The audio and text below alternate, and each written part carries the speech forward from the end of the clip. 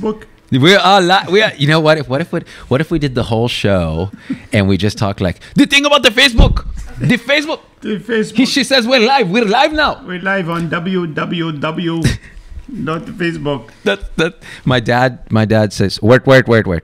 Tell me again the address. www.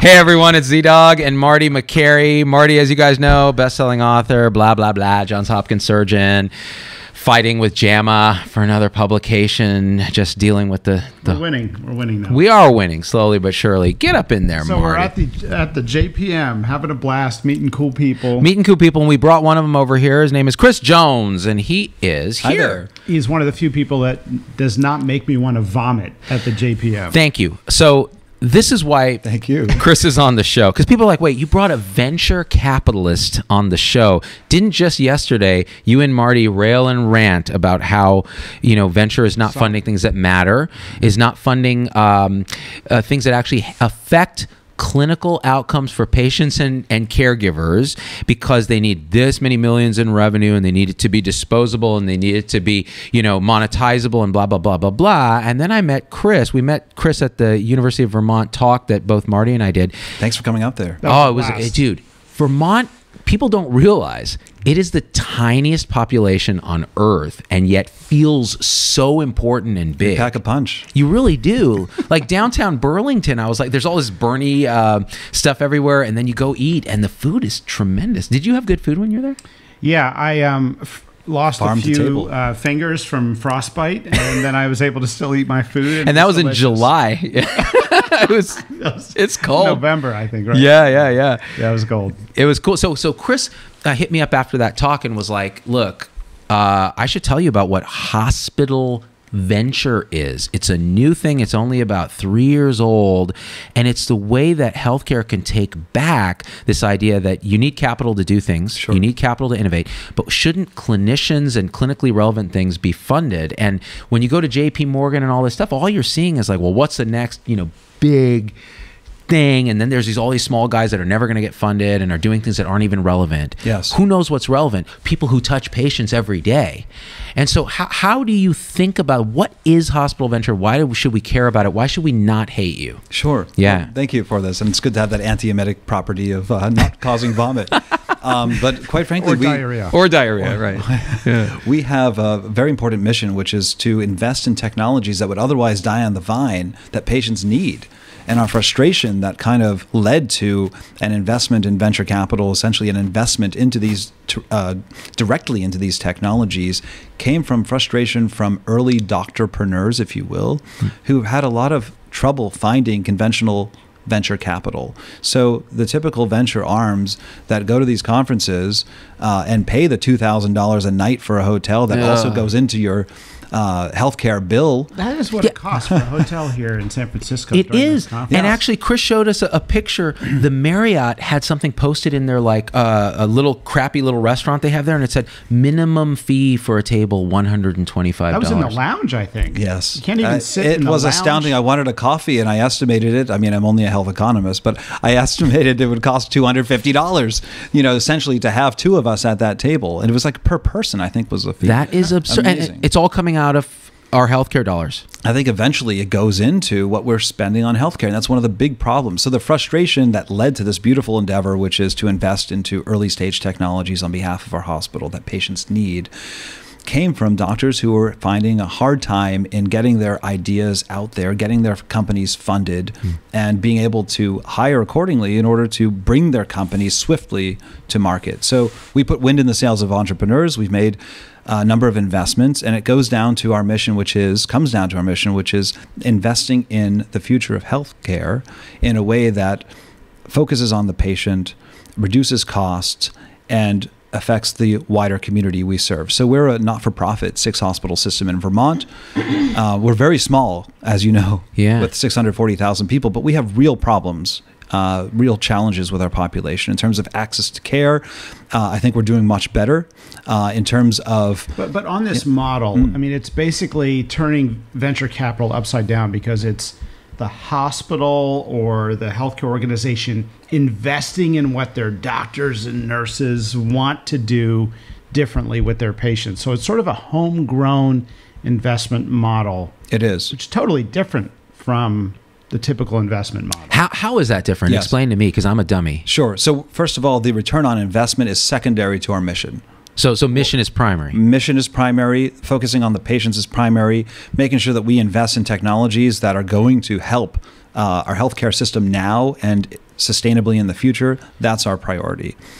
So we want to basically enable the little guy and the little lady who may be struggling to get their early capital.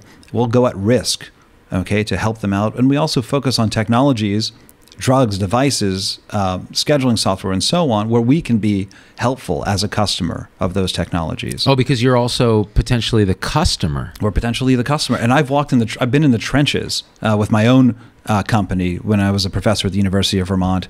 So I founded a company called Truster.us, where we focused on understanding the voice of the patient in their own words. I founded this with the former dean of our medical school, and I understand how hard it is to find early capital. So all of those learnings kind of went into doing what I do. I'm proud to say there are now at least 18 hospital systems doing this. It's relatively new, and there's something called the Strategic Ventures Group where we all gather together, not for $125 a plate, but on very slim pickings. And we're able to help each other and share lessons learned. So Cleveland Clinic and Mount Sinai and Partners and Providence and OSF and all these different hospital systems are now catching on to this. We should be participants in the innovation process. Well, so let me ask a question. So what would you invest in a technology or a startup that's sole goal is to disrupt hospitals and put them out of business? Yeah. Well, we understand the future of healthcare is going to be very different to how it is today. So we are invested in telemedicine. In terms of investing, to our own detriment, I don't think it's really going to be that. I think it's more going to be investing into the new shape of healthcare. And that's going to include helping to get into the patient's home, helping to understand their voice in their own words, helping to follow them on their healthcare journey. One of the things that was very interesting that I learned yesterday from the founder of one of the largest artificial heart companies, Dr. Don Hill. He shared with me that heart failure patients have an early sign of not doing well, and that early sign is they're not checking their mail. Oh, so interesting, because you got to walk out to the mailbox, huffing and puffing, and you're class 3 heart failure. Well, by that definition, I think both of us would be basically in the ICU right now, because I think I've checked my mail twice last year. Yeah, but you check it because proxy. of other mental illness that prevents you from being organized. But yeah, I guess so for these guys, because of their edema, because of their shortness of breath, they're not checking. And so what else did he say? Well, he said that there are a number of these nuances that should be captured. So he's helping us with that company I mentioned to actually address these real issues that occur outside of the hospital in patients' own homes. So the company Truster that you're working on. Yeah. So how would you do that? So what we would do essentially is to analyze voice through cough recognition, the syntax of words, how people say something, what they describe. They might describe that they had trouble getting up in the morning. They might have talked about their bathroom issues with a chatbot. So you have another layer of privacy that can be sifted for relevant information, but is non-creepy. And that we understand is an important component to building trust in the doctor-patient dyad. So does this technology then listen in their home or something, or how does we this hope work? it will someday? Because everything's listening. Our iPhones are listening to us. Our Alexa is listening to us. Our cars will listen to us. And I want to embrace that technology and use it for good. This is using artificial intelligence at the highest level in the simplest form, which is text.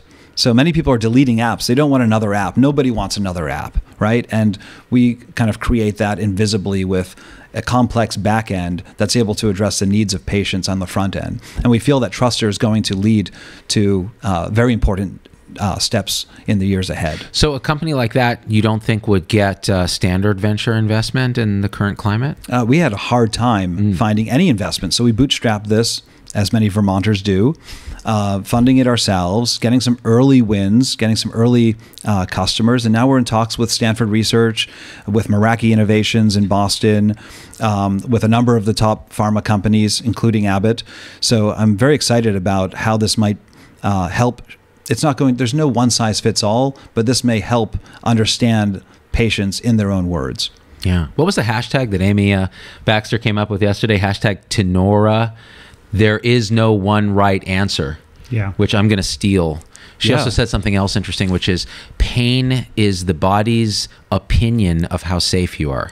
Yes. Which I thought was interesting. Yeah. But so relating to Amy Baxter, so here's a female doctor, passionate about an issue. We talked with her yesterday live on the show where you're sitting right now, and she talked about how difficult it was for her to give up the control, to ask for venture money when it wasn't a product. They wanted to make it disposable. They had all these preconditions. She couldn't go publicly speak about stuff the way she can now. I mean, how do you guys deal with these things as a smaller, more nimble, more clinically oriented sort of source of funding? Yeah, it's certainly a challenge. We're changing the direction of a freight train because for decades, doctors have been told you have to practice medicine and you should not be involved in business and in innovation.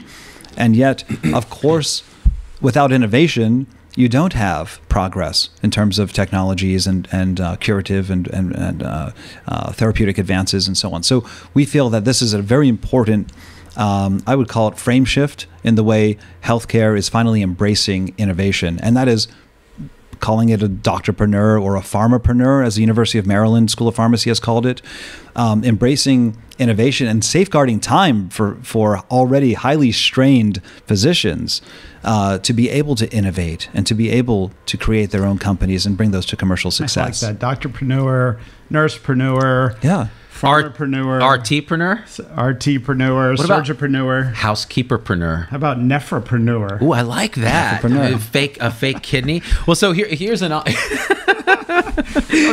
People are so creative who go into healthcare at every level, right? I mean, you name it, every level of medicine. People go in with this incredible creativity, and it's almost like we beat that creativity out of them, and we tell them, no, you have an idea. There's no vehicle for you to express that. Just keep it to yourself. Oh, isn't that interesting? You may present a horrible PowerPoint at a national conference saying, here's what we could do in the future. But you're actually harnessing this energy within your own health system and around the country, saying we're interested in clinicians and what their ideas. Exactly. Not only interested in that, we want to foster a much closer interaction between physicians and between institutions. So I mentioned that there are now 18 hospitals part of this group, and we're able to powwow over the latest and greatest and help put wind in the sails of entrepreneurs. What % of the 18 are profitable right now? Not sure. But I will get back to you on that. Interesting. I would say that there's certainly there are for-profit and not-for-profit arms. The ones that are most effective in this whole relationship are the not-for-profit institutions because we have a tighter bottom line. And we see that this is an important area to invest in technologies that can help the populations we serve. Well, so this is an interesting thing because when we think about not-for-profit healthcare, me and Marty will both say, well, that whole thing's a scam because it's just taking the same profits, making it tax exempt, not paying property tax, still suing your patients when they don't pay the bills, and then taking the money and either paying executives or building a new wing of the hospital. So now I don't say this to attack your institution or any not-for-profits, although I kind of do, not your institution because you guys are dope and had us come speak, but really because talk about conflict of interest, but really because here's an interesting angle, and you can respond to any of that, but here's an interesting angle. You're taking the potential profit that you've made by doing good in the world, hopefully taking care of patients, and reinvesting it in groups of clinicians that are doing things that are going to make things better. I couldn't think of a better use of that money. Building another wing, paying an executive bonus is not it. But investing back in the innovation that's going to make your mother and your kids have better lives, that actually means something. Do you see it that way, or what are your thoughts on it? I see it that way without the profit part because, of course, we're not for profit. So I have a very hard time carving out the slimmest pickings a tiny bit of budget relative to everything else that has to go on in terms of But couldn't that be true of a buildings and beds? For-profit as well? I mean, I honestly don't know the difference between a non-for-profit and a for-profit on the ground in America today, except that a non-for-profit doesn't have to pay taxes. Now, traditionally, charities are more loosely managed, right? Oh, let's not fire Bob over there. He's a nice guy. He's been through a lot. He's friends with so-and-so who's a donor. So they just tend not to be run as tightly as a for-profit, obviously, with the fire under the butt of having to report to a board and shareholders. So I don't even know what the difference is. I don't even know if it matters, except that if you claim, as we've said, if you claim that you provide community benefit to get that tax-exempt status, there should be some community benefit. Sure. And suing the crap out of patients probably violates that community benefit. I would agree. Are hospitals sitting on gobs of cash? They're just looking for places to spend it? To deploy it? I think some are and some are not. I mean, certainly we're not. I'd like for us to have far more resources to be able to invest in innovation, right? So I'm very pleased to see the fruits of our labor, very pleased to see some of the things that we've invested in. I can give you some real examples, and this is not a commercial plug-in, but we invested into a technology in collaboration with the University of Maryland. Some UVM alums who went to the NIH created a company that has a technology that can potentially be curative for heparin-induced thrombocytopenia and type 1 diabetes. So we felt that really served our mission. We invested in another one led by Dr. Jeffrey Hausfeld called Biofactora, which is in the biodefense space, right? And they're manufacturing smallpox vaccines. Why do we need smallpox vaccines? I think it's pretty obvious in the current state of affairs. Yeah. Interesting. So here's a question that I think, if I'm representing my audience, there's a lot of hospital workers.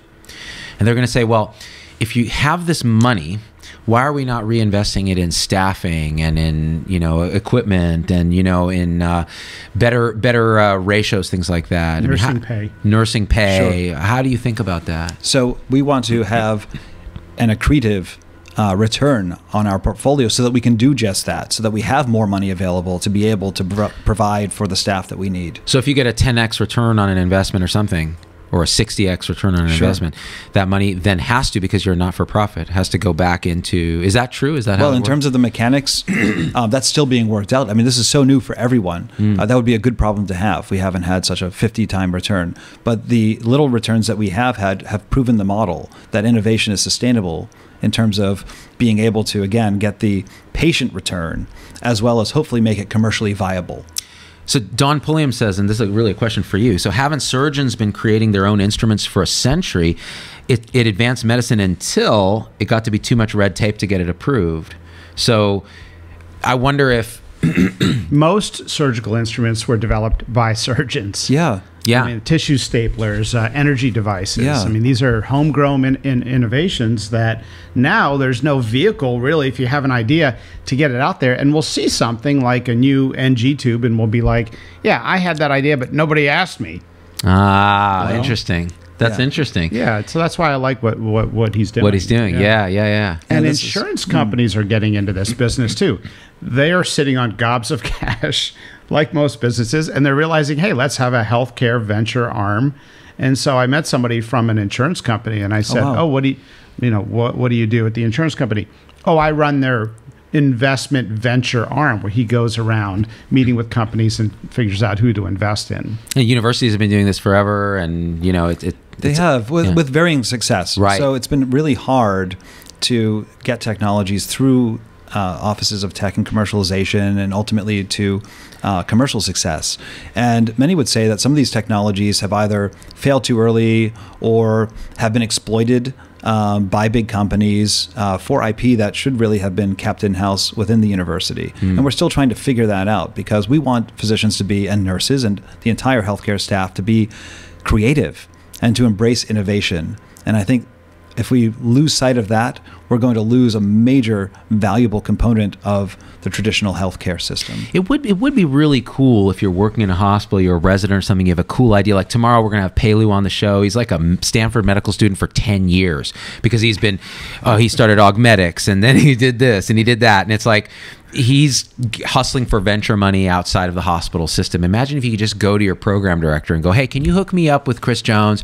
And because I got to pitch him on this thing that we're thinking about doing. We need some seed money. We'd rather it come from the hospital, because then some of the benefit can come to my institution, which I care about, and I'm going to earmark it to force you guys to staff, better nursing ratios or something. There's something in the contract, right?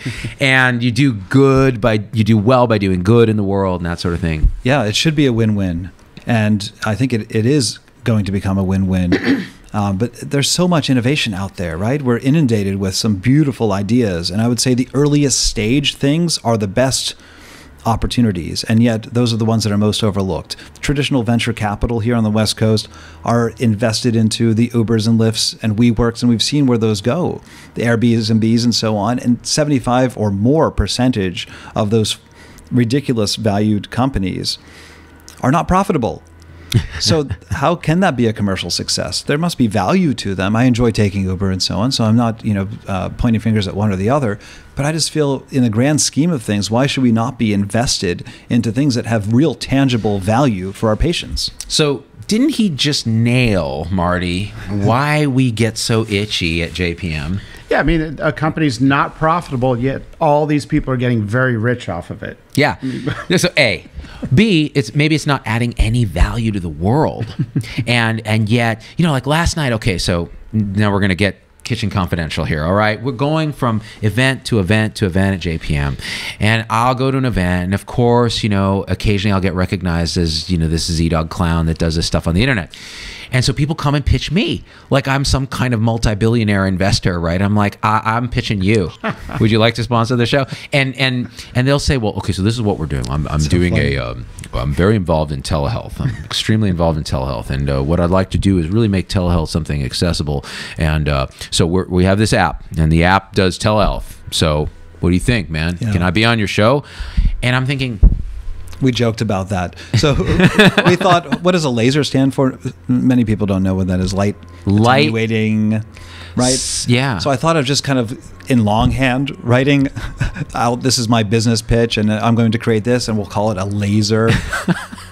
And probably we'd raise $10 million on the West Coast. On the East Coast, we're much more conservative, right? So we do a tremendous amount of diligence in collaboration with physicians, nurses, and entire healthcare staff to make sure, and patients in the loop, to make sure that what we're invested in is going to be of value. We need a startup police for the JPM conference. I agree. So when you say, could not agree more. Hey, what does your startup do? And they say, oh, our goal is to turn healthcare upside down using data analytics for the betterment of patients.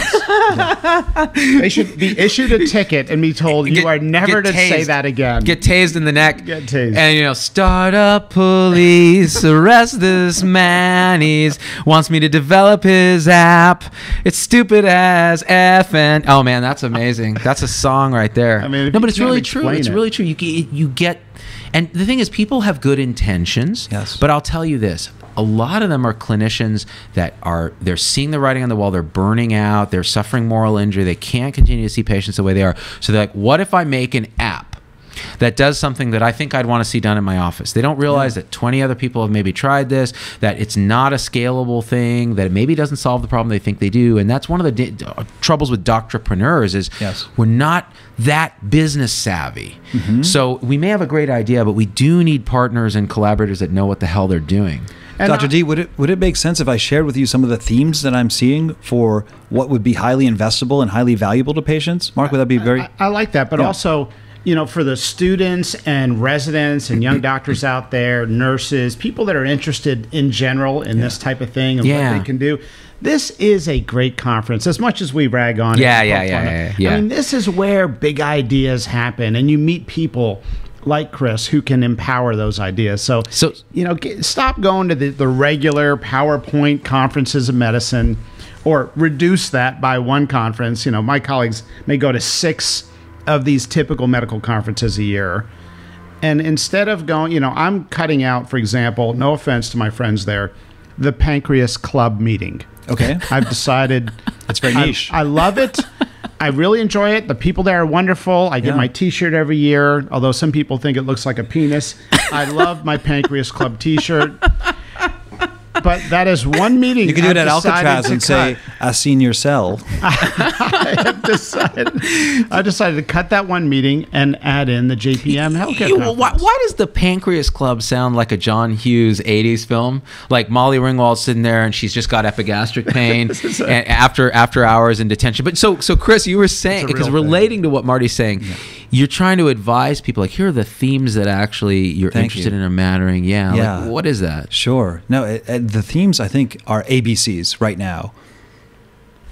AI, blockchain, and cyber. God help us. If I hear any of those things again, I'm going to die. And I'll tell you why. Those are all trigger words. They are trigger words. They are trigger words, but they're very important. So I turn the table, I just flip the table over. AI is so important because we can use our analytical capacities to learn from conversations, as mentioned earlier, or from the doctor-patient experience, or from all sorts of wearable data. Wearables, another trigger word. Wearables are another trigger word. Blockchain is going to be coming into the whole distributed. Yeah, what is it? Plain English. Yeah, what is a blockchain? An immutable ledger. That in a distributed way, you're able to kind of figure out that A, I am who I say I am, and B, what I've done has been authenticated. So it's basically just that. And cyber, I can't talk too much about cyber because it's so important. Biocyber is massive. The biggest breaches in the next 5 years are going to be in the healthcare systems, and they're going to be in pharma, and our health data are at risk. I see. So cyber in the sense of security. And, I spoke at I forget the name of the conference, but it's the big cybersecurity conference. Sure. And talked about what we were doing at our clinic and this sort of thing. And it was really interesting. Those guys they're all like, the IT like software guys, but when you talk about the why of what they're doing, they start to light up. Everybody wants a purpose to apply their passion to, right? And so and then this came up yesterday with Amy because she was kind of ragging. I was watching the clip back, and she was like, "No, I wouldn't vilify venture capitalists. I mean, they're doing what they're good at. We need to make what they're good at apply to us." And I thought that was actually pretty smart. And that's what that's what you're doing. That's what we're doing, right? Yeah. And back on the cyber thing for just 1 second. Yeah. It seems like we're always reactionary to cyber, and only after there's a privacy Pearl Harbor do people open their eyes and say, "Oh, we have a problem." A privacy Pearl Harbor. Well, the startup. Is that still relevant? It should be. When you're trying when you're trying to make a lot of money in a startup, cyber is not a priority, right? Yeah. When Lyft is making their app and Uber's making their app, are they investing in high-level cybersecurity in those early stages? I hope so. We hope so, but the reality is a lot of people that are struggling in early, they're trying to manage their cash burn, and they're trying to basically get through and survive. So it's managing it's like kids and long-term health risks. Yes. They just don't, they figure, I'm going to table that for a little bit later. Yeah, and they invest in bits and bytes of information, or kind of the next gadget that's going to help us with cyber, the next software. The widget. Yeah. And yet human behavior is the biggest cause of breach. For example, ZDoggMD, your password has expired. Please come up with another password. Blah, blah, blah, blah, blah, blah. It cannot be one of the passwords you used in the last 347 passwords. ZDog number 1. ZDog number 1 is now ZDog number 1012, right? And so you're right. Humans are the weak link. By the way, Don Pulliam again with a good comment. Medical conferences should be more idea generating and collaborative than just staring at a PowerPoint. And include people like Chris there instead of just our own ideas talking to ourselves. Yeah. What if you have Chris come in and he's like, okay, so here are the companies we're investing in. Have you thought of anything along these lines? If so, you might be able to get rich doing something good for the world. Get rich meaning survive in this day and age. That's a good point. And keep it in an ecosystem of the clinical medicine that you love and you've dedicated your life to. Because I think that's one of the things that a lot of clinicians feel bad. They've really been taught not to we're altruistic, we give up our 20s, we do all this, and it's not about making money and this and that. And so, but the idea is like Amy Baxter, like, do you get the sense she's out there to get rich? Absolutely not. Right. But the thing is, she ought to do well financially if she does good in the world and works really hard and executes really well. So we ought to be teaching people how to do that, because then she doesn't have to see patients all day to support her ability to make a product. Yeah. Well, and hopefully those returns can be brought back into mindful, successful entrepreneurs who can then invest in the innovations of the future, right? That's the whole circuit that we're hoping for. You said mindful. Have you guys thought about investing in these sort of technologies and apps that enable more introspective mindfulness and those sort of well-being strategies? Absolutely. but they have to have data behind them. That's the hard part. That's the key thing. Yeah. And also suicide prevention. So we are looking at, we're in the advanced discussions now with a company that I think has really nailed a real pain point, which is that 20 military background people take their own lives every single day. Yeah. It's a major problem of our society, and we want to solve that. Yeah. And it's going to take more than one app or more than one technology. But I think putting a few of those together will go a long way. And if we save one life, the whole thing is worth it. And let's even bring it closer to home. Physicians, nurses, hugely high suicide rates. Yes. You actually told a story even before you came on about your own interaction with suicide. And the thing is, this is something that we have to address collectively. We talk about it all the time, but without actual solutions, right? And some of it is rebuilding societal cohesion and, dealing with isolation and loneliness we were talking about the other day. If we can start to address those things, and I don't think it's an app, and I don't think it's a widget. It's an approach. Maybe someone will come up with a technology that helps us. But yeah, well, I can share what my dear friend who took his own life as a physician, very successful physician, Jeffrey Baggish, told me, which was he was also using pain pills, prescribed pain pills, but he said he was addicted not to a pill, but to the cessation of pain. That is so important, and that's so understood by the public. So even a lot of my followers, rest his soul, are very vindictive about addiction. They feel that it is this personal failing, and people are there they're trying to get high, and they're doing all that. They don't understand that so many of them are treating a deep pain.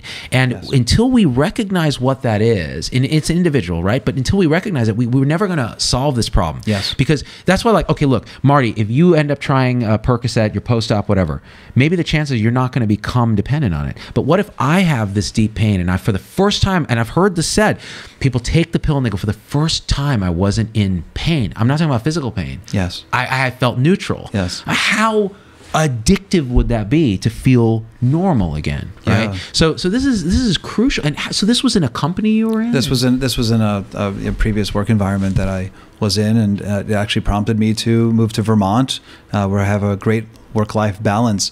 But we also play into that thematic, right, of treating drugs misuse, where in Vermont we have some of the highest drugs misusing rates in the country, largely due to our small population, but for all the usual circumstances. Is it social rural? Determinants of health, Social rural, determinants, yeah. and people need work, and there's a lot of insecurity around all sorts of things, family dynamics, and then just our position relative to Canada and other kind of hot roads and so on. Are you blaming Canada like South Park? We invested into Alameda Health, which is focused on on social determinants of health and drug testing, and they're a second chance employer, right? So drugs misusers will be cured and then work for the company. So this is something that we believe very highly in. So you guys are investing in this kind of? Yes.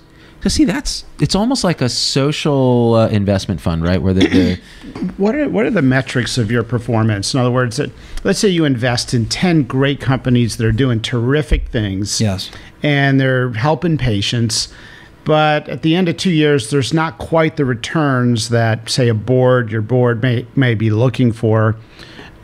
Is that okay? Are they mission-minded enough to say, hey, we're going after impact, and it's okay, the returns aren't there? Or is Chris going to be asking me for a job? I may be, but we don't want to lose money. It's very East Coast of us. We don't want to lose money, and it's hard to put too much at risk. But by and large, we're focused on the mission more than ROI. Have you ever seen if we meet the mission? That's our metric. Have you ever seen people use a term besides innovation? Like, is that a trigger word for you? It's less of a trigger word than cyber or Bitcoin or blockchain. How about invention? I mean, do people still talk about inventions? Yeah, they don't enough. I like invention. I like creativity. I feel I've got children, and my children, I think, within our household, are really encouraged to be creative, to think differently about real problems. And, when a kid is 2 years old, they draw a picture that no one has ever seen before. And by the time we're 15, we're kind of jumping into convention around what a house should look like or a person should look like. And I think we could do very well to learn from our kids.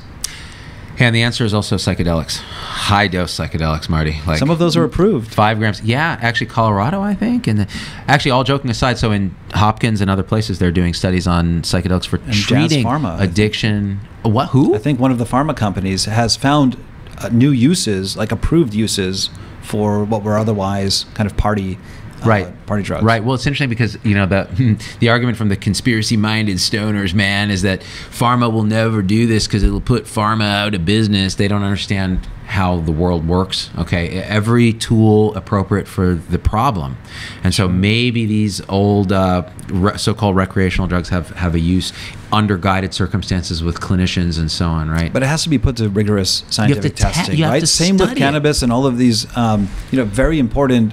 There could be some very important indications that that these drugs serve or that can be treated effectively, but it has to be put to clinical trials. Is cannabis legal in Vermont now? It is to some extent, right? I believe for prescribed purposes. I see, but it's not. I don't think it's criminalized. I see, because I've reviewed the data on cannabis for medical purposes, and really, there's only 3 indications. I didn't know there were 3. I thought there was only 1. Yeah. Well, there's only 3 things where it shows reasonable benefit. We glaucoma.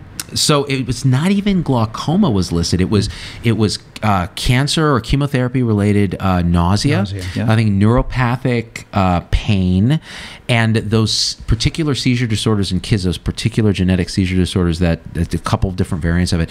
And those are things that have been studied really well. Everything else is kind of anecdote or observational studies or so on. Absolutely. So the University of Maryland School of Pharmacy, the oldest school of pharmacy in our country, which created the term pharmapreneur, has created and launched the first master's program to focus on the science of cannabis and cannabinoids. That's and I think great. It's very valuable. That's great. That's great. I mean, it basically has anti-inflammatory properties that you see in patients with inflammatory bowel disease. So there's probably a lot of other applications clinically for something with anti-inflammatory properties, recognizing, of course, there can be some downsides to it. Sure. And again, which compounds and how do we study it? And there's so much religion and psychological baggage around the compound. People treat it as this the best thing that's ever happened to them, and then others are very concerned and have cannabis hysteria, or what do they used to call it, weed what was it, reefer madness.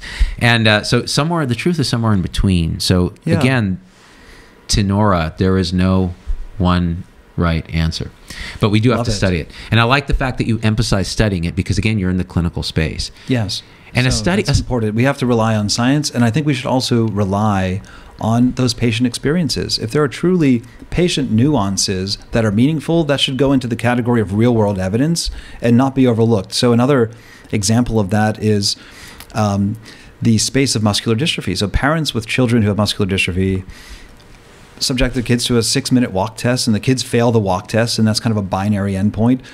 But if the kid can get into a minivan, or doesn't have to jump onto it doesn't have to be carried between one bed and another, that could be very meaningful to the family. It's not currently captured. So I think those kinds of things we're going to see more of, an appreciation for the voice of the patient, the voice of the caregiver.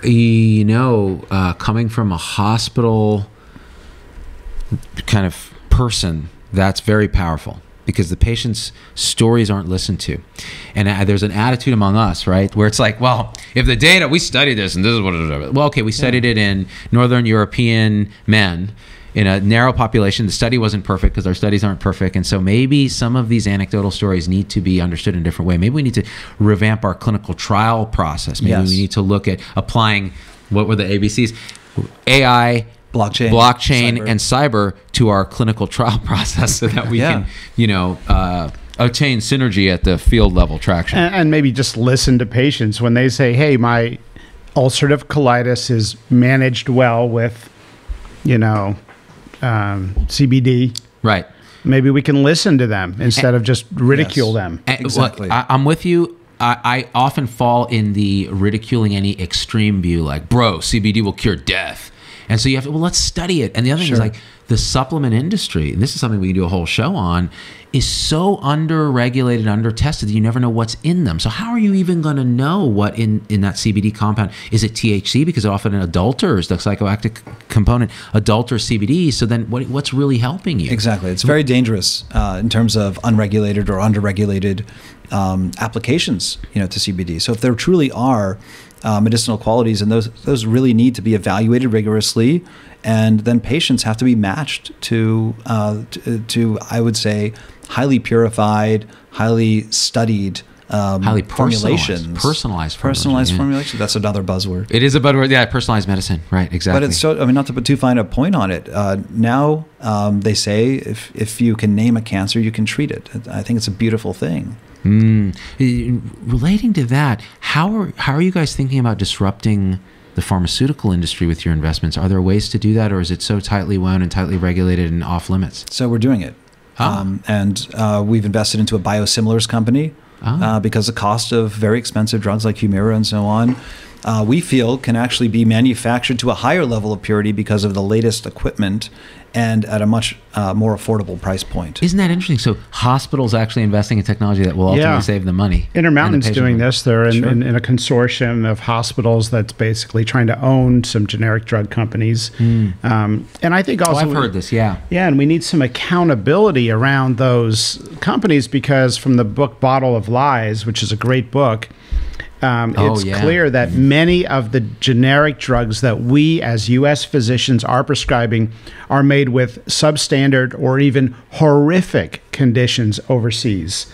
It's in the United States formulary supply. Yeah, there's like the tiers of sweatshop workers in our generic lisinopril or whatever, you know? And we went from surprise inspections to planned inspections, like when JCO says, hey, we're coming in 3 weeks. That's right, and all the nurses put the badges on and take the drink off the nurse's station. And everyone gets a text page, please welcome the Joint Commission today. Well, but sometimes, okay, I'll be on good behavior. Sometimes you touch on a very important point, which is sometimes generic drugs can be of a higher purity than their branded alternative. And that's something that we should also be aware of. Wait, is that really true? It has been shown, I believe, in acetaminophen. There's wide variation in the quality of generic drugs and their safety. I mean, there's a case in the United States in the book Bottle of Lies where there was actually a bug discovered inside a pill because some of these conditions are absolutely horrific. A bug in a pill. Yeah, I mean, they've gone to the lowest level where there's like sewage and animals in the factory where they make these. So you're telling me we should put that pill on the blockchain? Well, I'm saying, you know, why not have some great U.S. hospitals managing and owning this process where there's public accountability rather than it being outsourced 15 times to get the lowest possible price point and all these middlemen who are here at JPM making a ton of money along the way. Could it be that, because I have this belief that our current hospital model is going to fail.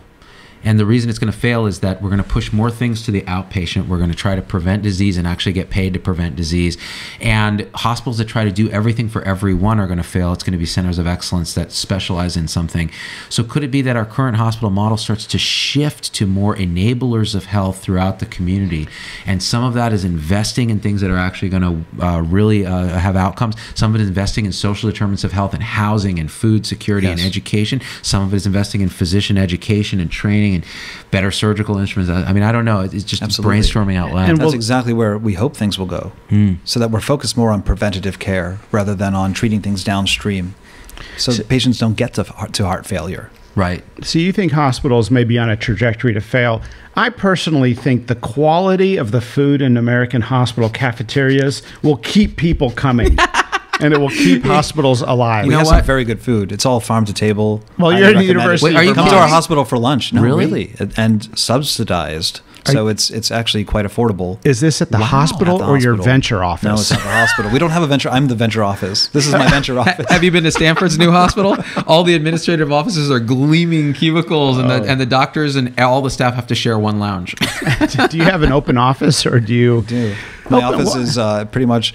I would say JFK, Philadelphia Airport, Burlington Airport. But I have an open office. But open offices are cool, aren't they? I mean, the WeWork idea, it's like we look at this and it's like, why are we using these cubicles? But here's the thing though. Iora doesn't use them. They don't, but have you worked in an open office? I've been to a coffee shop. Does that count? It's hard to have a conversation. I've worked in an open office. First of all, you're interrupted constantly. Oh, yeah, you got to run to a lounge. You got to find. So that's one of the challenges. So it sounds great, but then when you do it, you're like, man, I need a space. You guys are killing me. You hit on a very important point because we're constantly interrupted all the time. So we live in this laconic world where if somebody sends a text message, we need to respond to it immediately. If we don't answer our phone, there's something wrong, right? And I feel that one of the things that we'd like to safeguard is some time for doctors and nurses to breathe and think. I check what? Wait, you work with a hospital? I don't trust this guy. I check my email once a day. He checks his email once a week. I check my snail mail twice a year. So you're already onto this. West Coast people are always ahead. Marty is being about as sarcastic as it's possible to be. Both he and I, when we're together, are like this. So yeah, what's up, dude? I have an important question for you. Sure. Have you ever seen a bald eagle? Yeah. All the time. Does it actually go, I don't know. In Vermont? Yeah. And you're from New Hampshire. From New Hampshire. How about a wolverine? I've never seen a wolverine. Brown bear? Black bear. You've seen a black bear. I've seen a moose. A moose. But not a brown bear. Not a brown bear. I think that's kind of only Pacific, kind of Northwest. Have you hung out with Bernie? I have. You have? Is he cool? Very cool. Awesome. You don't have to answer this, but what do you think of Medicare for All? Or you can go back to the brown bear topic. Yeah, exactly. And they're related. Feel free. Just say brown bear. It's your safe word. Brown bear. As a public figure, of course, he's going to worry about I try to stay fired. out of politics. I'm really focused on, I like diplomacy. I like, let's see, my shtick is I want to focus on global harmony. I want more people to get along, share ideas, irrespective of geographic boundaries.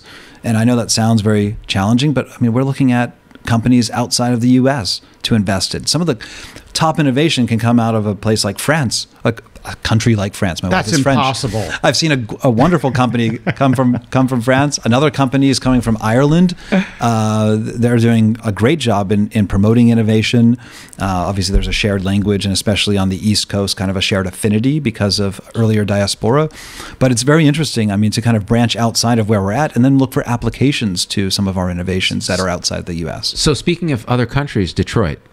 You actually were responsible for, at least in part, a Motown movie. Tell us about that, because you told me on the phone a long time ago. You stalked me. Yeah, Love Motown. It's real. So we helped find some funding for a film back when there was no funding on anywhere because of 2008.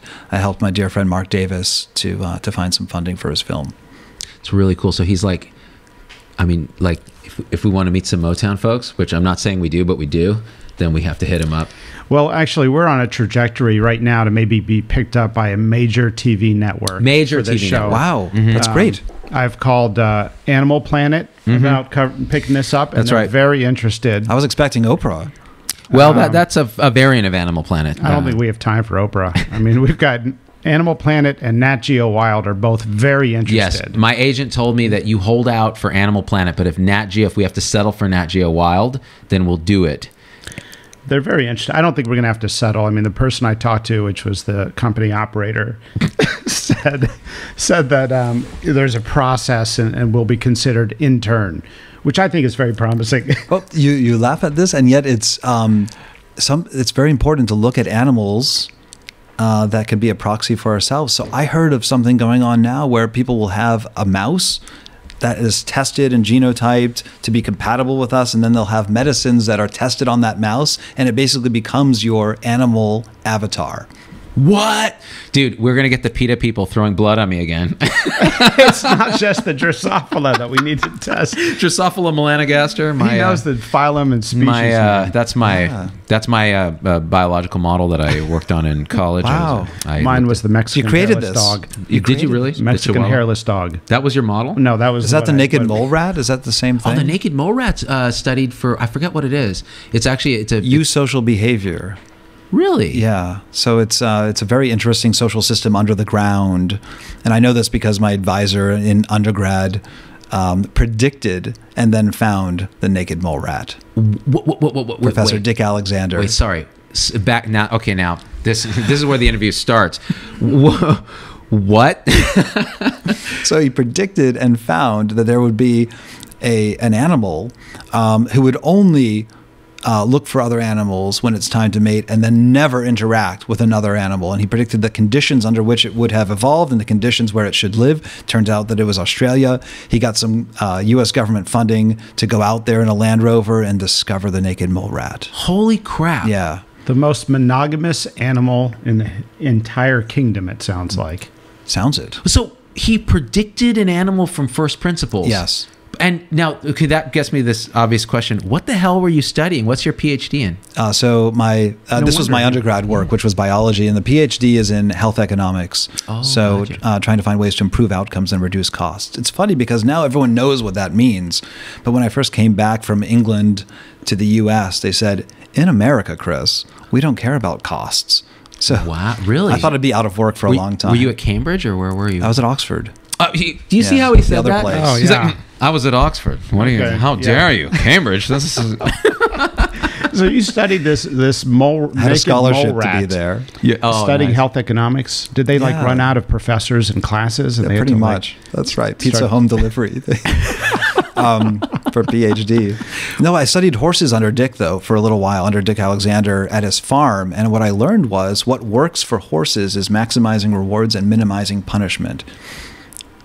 Lo and behold, again, these first principles, it sounds obvious. Everything's obvious on reflection because you should not overlook it. But this is one of those little nuggets of information, a little zinger that, maximize rewards, minimize punishment. It should work for personnel. It should work for generally. medical students. Yeah, says both of us who are known for our pimping of medical students. But but it's true. So there actually is data in the business world that pointing out flaws in people and their deficiencies, hoping they'll make them better, actually makes it worse. But pointing out bright spots where they're doing well and encouraging them to grow that and try to minimize the bad stuff does really well. So you grow the positive, and it's the same as positive rewards. The carrot versus the stick. Exactly. And it's funny that you were joking about Animal Planet, and he has a whole Animal Planet background.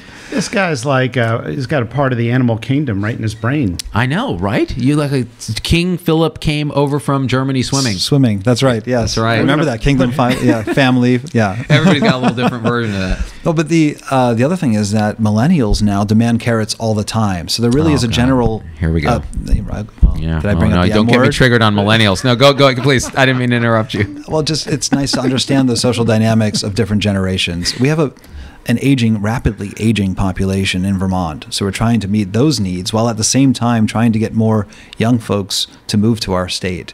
So we're trying to kind of work within two extremes, if you will. Well, it's interesting because you're perfectly adapted, Chris, to live in Vermont because they face these very specific challenges, and you're a thoughtful guy who studied this interesting thing. You have a broad, diverse background, and you're creative, and you're thinking out of the box.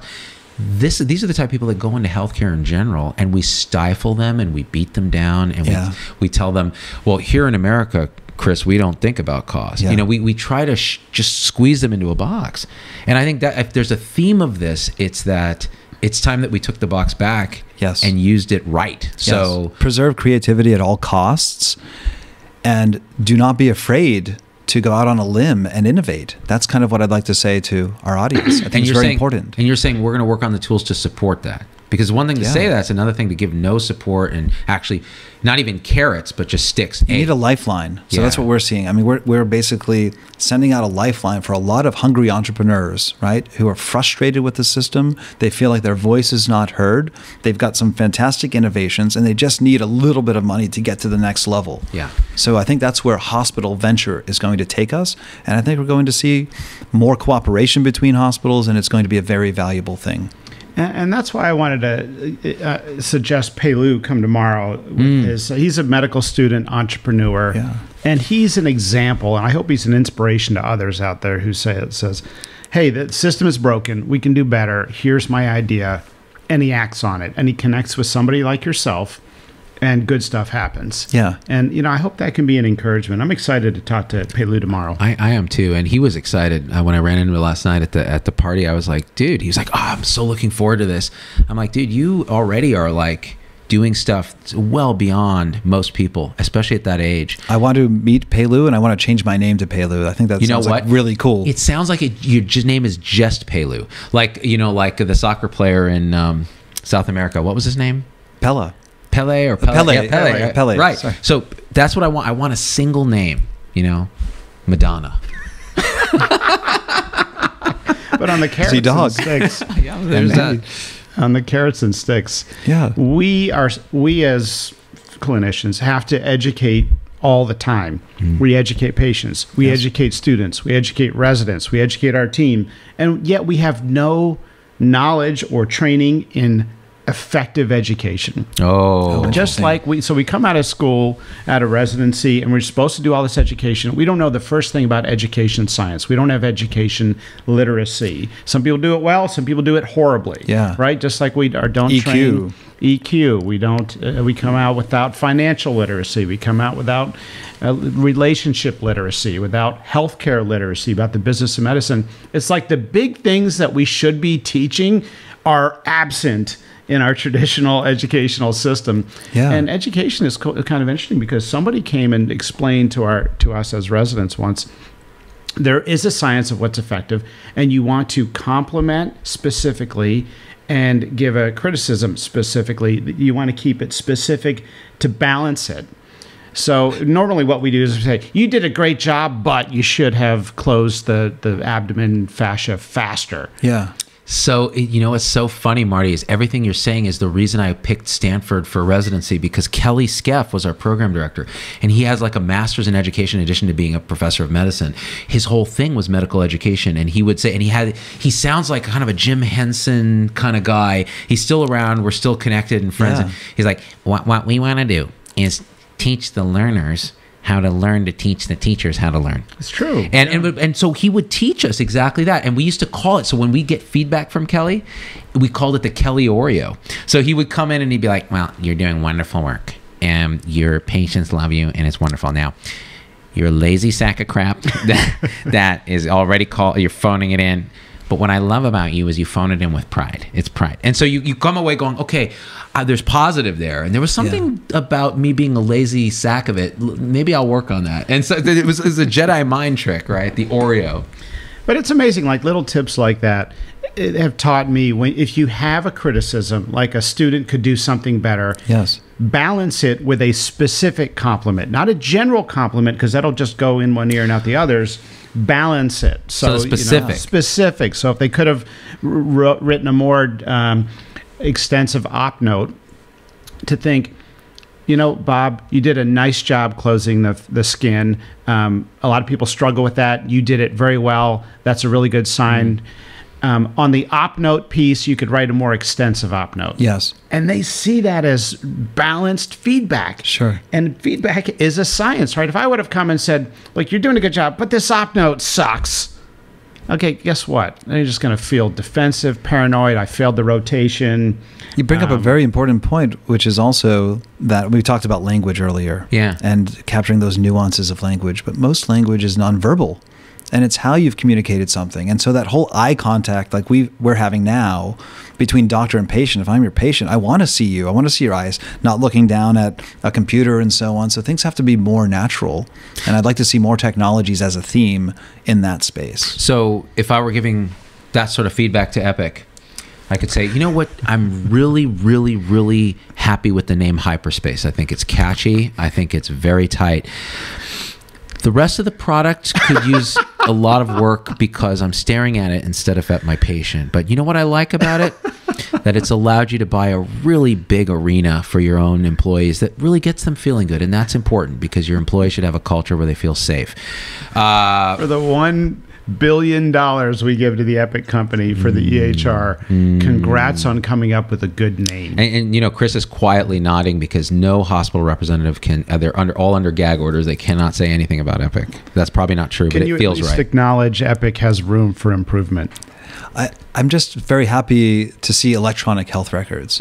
Actually, you're that's right. really important. You are right. You are right, because the paper stuff, although they've got a cognitive advantage because the way we write is the way we think, going to electronic is key, but doing it right is going to be key in the future. So again, people think I'm some kind of Luddite. I want to go back to paper. That's not true. So paper maybe for some things, like taking notes, is actually very helpful. And patients are going to have increased access to their health records by legislative mandate. Right, and they should. It's should. Their record. Absolutely. It's going to be easier to access it. So I feel like that also will make them participants in research that can benefit them. It also is a call to action to understand the whole cybersecurity world and make sure that their information is not misused. But it's a very interesting kind of theme of this year, 2020, the year of perfect vision. Is that what it's called? Oh, well, it's 2020. Who came up with that? Probably, I don't know. Obama? I'm just trying to think of somebody. It's funny that just bubbled up. So I think we've done a thing here, you guys, which is we started talking. Yeah, we started talking about the hospital venture. So the call to action is learn more about that, empower that in your own institution. Explore it if you're being creative and you want to do something interesting. We should be supporting. We talked about all the things we should be supporting in terms of creativity. And then we talked about animals, naked mole rats, and my favorite, Drosophila melanogaster. and 2020 being the year of perfect vision. Is that what it's also the year of the nurse? Also the year of the nurse. I'm declaring it the year of the spleen. Or the pancreas.